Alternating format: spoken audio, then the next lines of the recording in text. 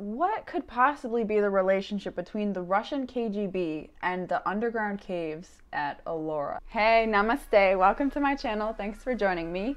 Today, we're going to watch this awesome Praveen Mohan video about a hidden secret of Ellora Caves. So let's watch. Hey guys, we are at Ellora Caves in India, and I'm going to show you some solid evidence about a secret underground area that is hidden under these caves.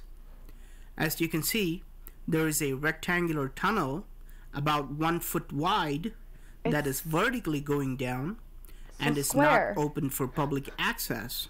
I asked the security guards if I could take a closer look, and they told me that visitors are not allowed, but they also told me that this tunnel is over 40 feet deep, and then it takes a right angle turn to proceed underground. Nobody knows what's inside after that because the tunnel becomes too narrow for human beings to get through it. Here's another one that is hiding in plain sight. You can see a channel on the ground, and there is a small rectangular opening at the end of this passage that would drain the water to the other side of the temple. But I went to the other side of this rock, but guess what? It's a solid stone. So there is no other way except that this rectangular opening what if it drains leads farther to the away? underground. Notice that the rectangular opening is only large enough for a 10-year-old to go in. That's specific. Since adult human beings can't access it, was it designed for human beings at all? This is another hidden passage in Ellora Caves that I tried to get through, but after 10 feet, it becomes so narrow that I can't go any further. Where do these mysterious tunnels lead? Who could have used such narrow passages? The other important question is, how can you carve such narrow passages if human beings cannot even get through them? Was it carved by human beings at all? Were these carved for extraterrestrials that are smaller than human beings? Notice how this entrance is clearly going underground in this cave temple.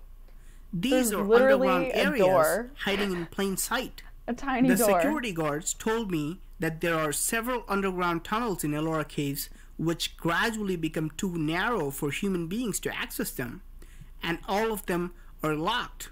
From these old doors, we can assume that these tunnels have been closed from public access at least 30 to 40 years ago. These underground tunnels are not found in the same area, but are scattered over many different caves in Ellora, which stretches across a few miles. Is it possible that there could be a vast underground city like Derinkuyu in Turkey? Derinkuyu is an enormous underground city with advanced technical features that could accommodate more than 20,000 people. Remember that Derinkuyu was hidden for centuries only to be discovered in 1965. If it's true that there is a vast underground city in Ellora, shouldn't there be ventilation shafts that would allow air from the ground to reach below? In Derinkuyu, there are thousands of holes drilled from the ground that act as ventilation shafts to the underground city. Look at this long ventilation shaft in Ellora Caves that is drilled secretly in a dark chamber. It's about 4 inches wide, but it's so deep that we can't even see the other end. Could this be a ventilation shaft that reaches the underground city? How about this ventilation shaft, which is also going underground? You can also see hundreds of holes like this drilled on the rock floor. Some of them are unfinished and only a few inches deep, but notice how the other holes have been closed with concrete recently. Why are they so randomly placed? I asked why some of these holes have been closed, and my tour guide told me that someone dropped their car keys into one of them, but these holes are so deep that they could not retrieve it. Darn. So they just covered these holes by putting concrete over them. What else could be the purpose of these deep holes on the floor if they are not ventilation shafts? Why would hundreds of holes be drilled on these rock floors with painstaking efforts without any reason? Now, that this would is take one a of lot the of effort. abandoned bat-infested places, and let's take a look at what's inside. Bats is like a This naughty seems word like these a days. very old sanctum holding B a word. lingam, which is a Hindu god. Centuries ago, plenty of water would be poured on this lingam every day as part of religious worship, and it would drain through this channel. Notice that this water drain has been closed recently with some rocks. Where would the water go? Let's see where it goes.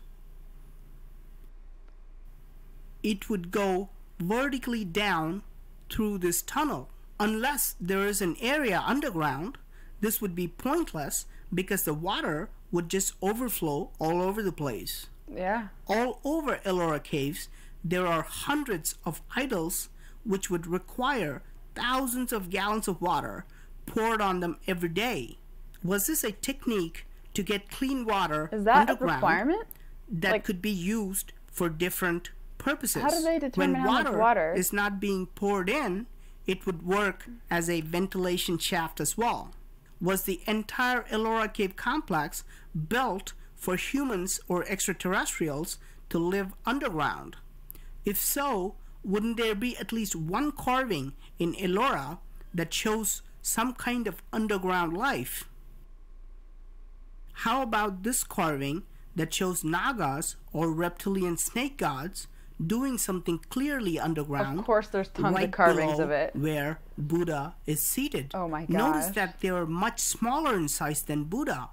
What are Could Nagas? these smaller beings have used the narrow Besides tunnels snake which are gods. too small for human beings to access? Let's take a look at this carving where it shows two humanoids clearly on the underground level.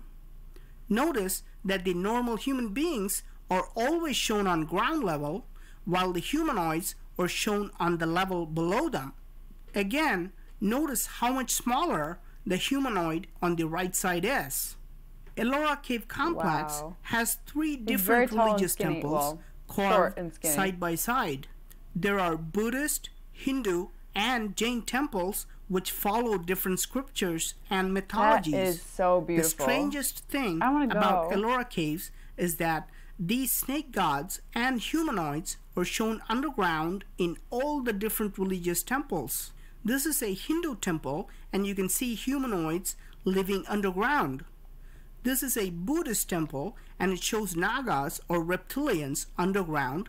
And this is a Jain temple, and you can see underground humanoids as well. Why do all these different religions show Nagas and humanoids as smaller than human beings? Do Nagas and appear all these carvings in show other them at a level below where places the in the human world? beings are.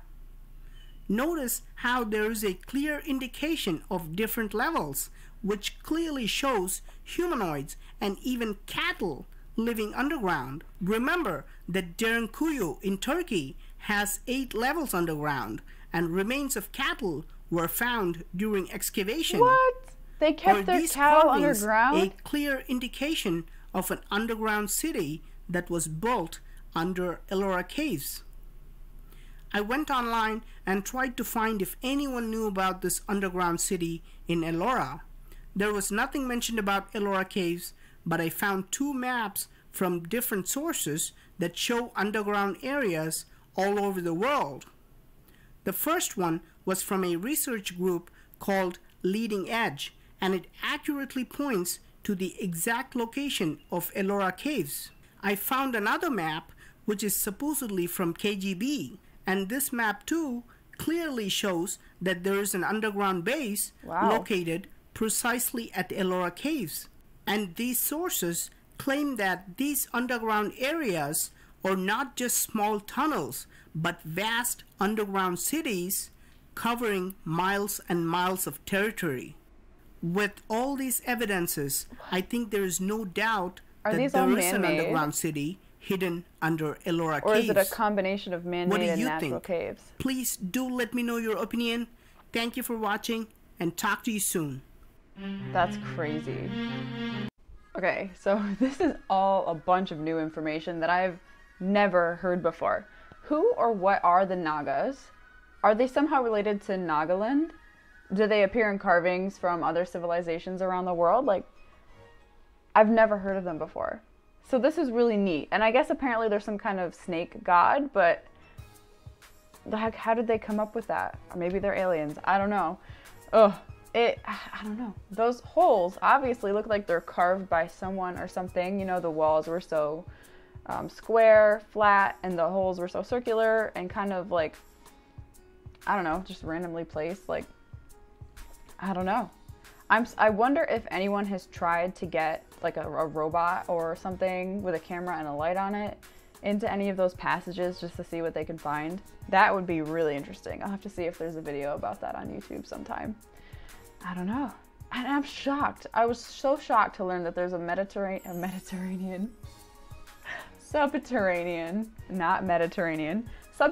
city in Turkey that had 8 levels, and they kept cattle underground. What?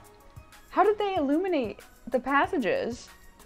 Who would live there? What's the point of keeping cattle underground? This just brings up so many questions. So many questions. I'm fascinated. I'll have to look up more stuff. I hope this was as interesting to you as it was for me. I use that word so much, but I can't help it because this stuff really is interesting and it really floats my boat, you know?